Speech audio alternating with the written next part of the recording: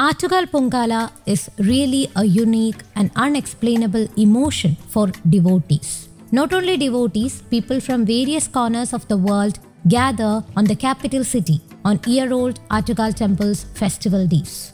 It is after a gap of 2 years that festival is being held without the threat of COVID-19 looming large. About 50 lakh people are expected on the Pongala day, where people engage in special temple practice of Attukal Temple, the ritualistic offering Attukal Pongala. This year, corporation is more focusing on safe Pongala without any unnecessary segments happening in the sidelines of Pongala.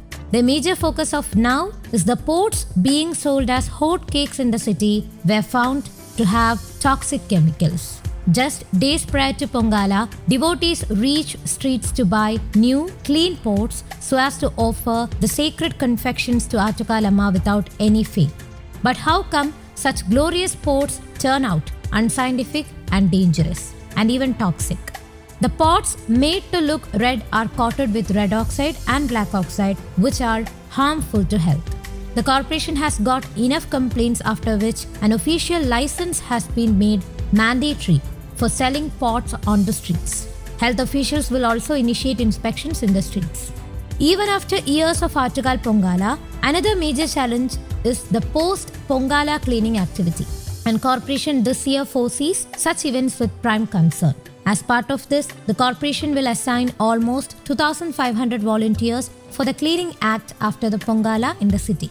1,000 corporation workers are already assigned duty on this particular day, while the other 1,500 workers come as additional allotments to meet the target of cleaning the city in a day's time.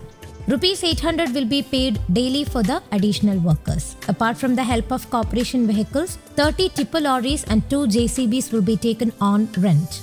The remnants and other debris from Pongala will be disposed in the space owned by the Agricultural Department near Injekal.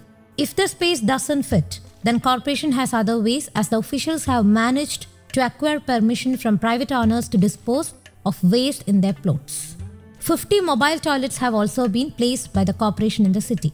Medical teams and ambulances are deployed at various places for the Pongala day. Nearly 4,000 police personnel will also be posted. Just some days to go, let us await a healthy, safe and happy Attukal Pongala sprouting out of pandemic cocoons. News Desk, Kaumudy Global.